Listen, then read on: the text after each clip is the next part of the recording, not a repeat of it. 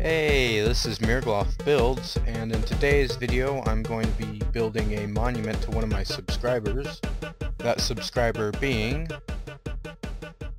Chaditec, and I'm going to be building a tower over here using a lot of cactus, and obviously sand and sandstone. I'm building right here, and we're going to begin now.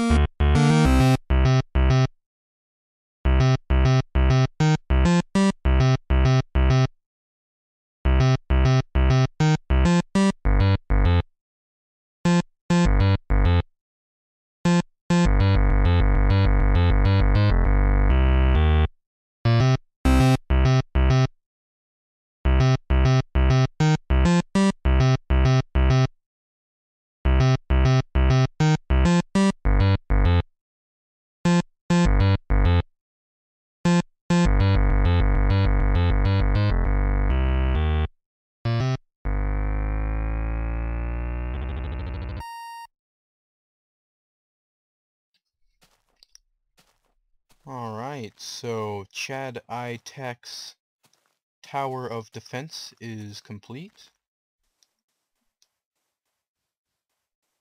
And we'll just take a quick gander around the exterior.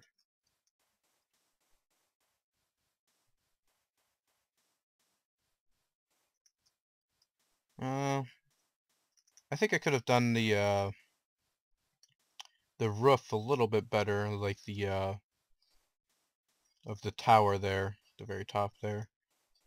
But I think it's good as is. It's mostly important that that cap is there, the roof cap there, to for shade for whoever would be watching from the top of the tower. And we'll just climb up here.